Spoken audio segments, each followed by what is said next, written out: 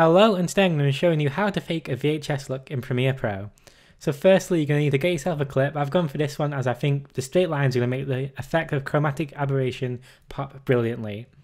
So you're going to need to come down to your clip and you're going to need to duplicate it 3 times. Now you can right click and just click duplicate, or you can hold Option if you're on a Mac and just drag the clips up. I messed up a few times there, but here let's just ignore that.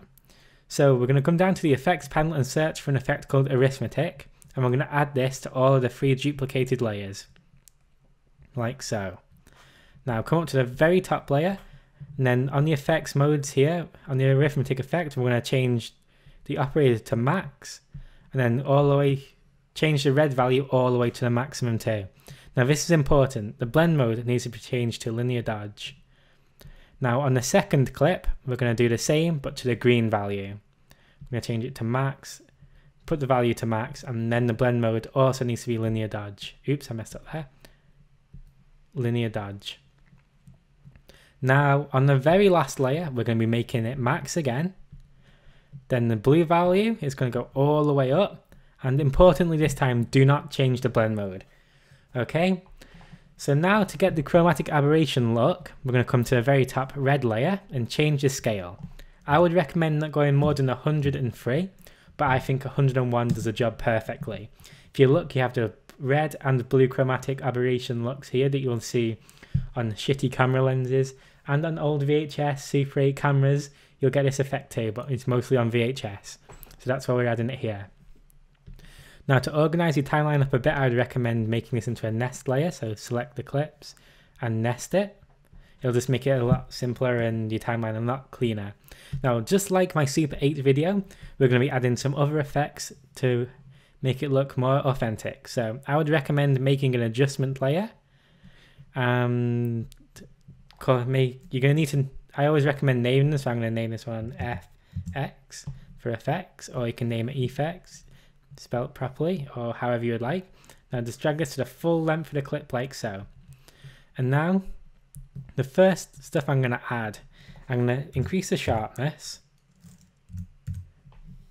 and increase it to, I'm going to increase it to around 10%.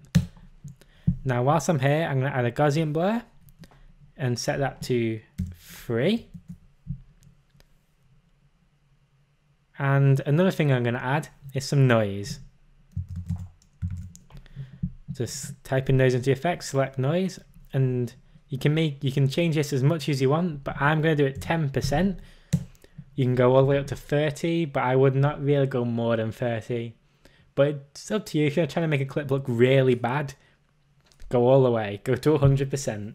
That'll look terrible, but you get my point, right? So now we need to do the very last bit, which is that wave effect that shoots up the screen. Now I've seen other people do this, and I think I've found the best way to do this so far.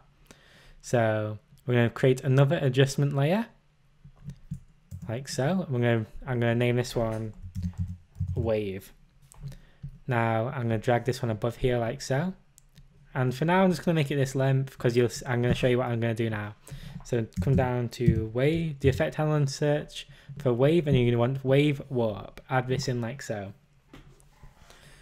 Now we're going to change this to square. We're going to change the wave type to square. We're going to change the pinning to all edges, like so. We're going to change the direction to 0. And on the wave width, increase it as much as you want. You need to go, I need to use my mouse for this. I'm using a graphics tablet, but there's some limitations that I'm trying to work out. I'm going to make this, say, 600-ish. My computer's not liking this, so if you can hear it in the background, I'm sorry. It's a fully maxed out MacBook Pro, but for some reason, this effect, it doesn't like it. So I might have to render this in a second. So let's see if it plays. As you see, you can see it going up like so. But I think that's too much. So we need to change the wave speed to 0.1 I've gone with. Now this should have slowed it down a lot more.